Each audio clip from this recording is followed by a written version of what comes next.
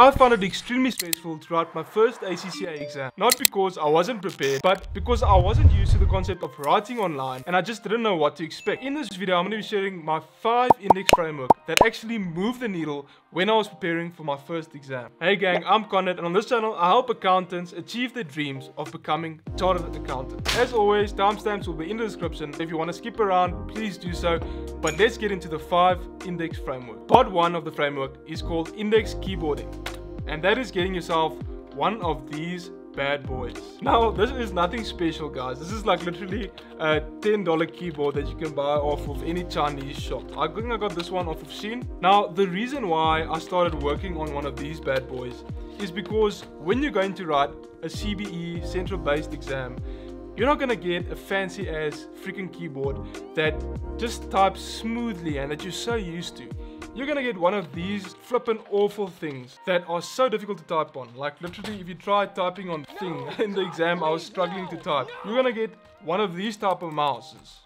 And I know this is a Logitech, but literally it has a cable. Now, I'm actually in the process of learning how to type faster, and I'm actually making a video about this because think about it, the faster you type, the higher of an advantage you have. It's like speaking faster, listening to audiobooks on 2x speed, listening to YouTube videos in 2x speed, watching movies in 2x speed. It's just such a hack, guys, and I wouldn't recommend it more. The faster you type, the faster you can get your answers on the sheet. Second part to the framework is called voluntary discomfort. Now, I don't know if you guys have heard of this concept before, but it is basically something from Stoicism, which says that you should put yourself in uncomfortable situations, for example, cold showers, sleeping on the floor, sleeping outside, in order to get used or be grateful for the gratitudes that you have in your life. So one thing that I actually did, I started sitting on a hard ass freaking chair.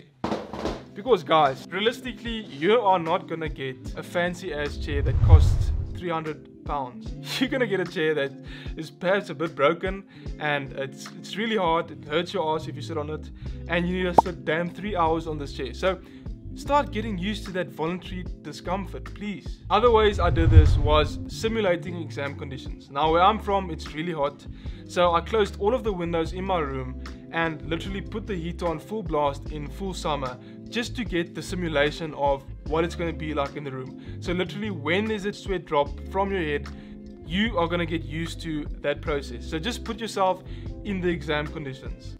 Make it quiet. Just have your keyboard, have your mouse. Don't be distracted. Turn on the heat. That'll help.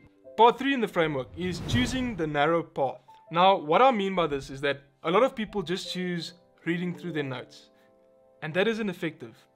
As you guys know, passive learning is not an effective way to study. We want to generally try and do an active-based approach when we're trying to study.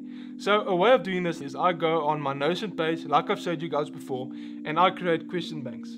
And I'm in the process of trying to gamify my question banks. So I'm trying to color code green, amber, and then red. And then from this, I can then get an indication of what I know well, what I don't know well, what I need to revise again. And just don't read your study notes the whole time. Try and do more questions with regards to this. Another aspect that you guys can focus on practically is doing more section B and section C questions. Section A questions are for those of you who are a bit afraid of going into the deep side, because it's a bit easier. Okay, it's not easier, but it's not as difficult as section B and C. Focus on just putting yourself in the narrow path and doing the harder questions, doing the harder things first, eating the frog first. Part 4 of the framework, momentum mori, using the clock against you. Now, I've got a basic ass clock that I use. Literally, like I said, guys, it's a clock that I bought off of Shein for, I think, maybe $5. You don't need to buy an expensive ass clock. You can also use your phone or Pomodoro in this instant. So there's a rule that I stick to when I do my exams, and that is called the 2.8 minute rule. And that means is that when you're spending time on a question, multiply the question's mark that it's out of by 2.8. And that gives you the allotted time that you need to spend on that. And another method you guys can use is try and be hard on yourself a bit. I know it's difficult to mimic these exam type of situations, but sit down and say, I've got 24 minutes for this. I know I might not finish it in 24 minutes, but let me see how far I get. Try and finish it within the 24 minutes, and when you reach the mark of 24 minutes, stop yourself and then count how many marks you got. It'll give you a realistic overview of how you managed to be able to do in that specific section. We covered 4 parts of the 5-part framework of the index framing. And the last one I call overview plotting. Now, this is something I came up with lately. Overview plotting is the idea of briefing yourself a week before the time. Working through your emotions, because I know if it might be your first exam or it might be your 10th. Exam stress is a real thing, and literally I nearly went through a breakthrough a week ago, which you guys will see in this video of mine. Like literally I was eating a burger in a parking lot talking to a camera, and I was feeling so stressed about it because I was a week before my exam and it was my first exam and I was so stressed, and I felt that chartered accountancy is not for me. I felt so down. So if you want to see that video, I'm gonna link it up here and then I'll see you there. Cheers.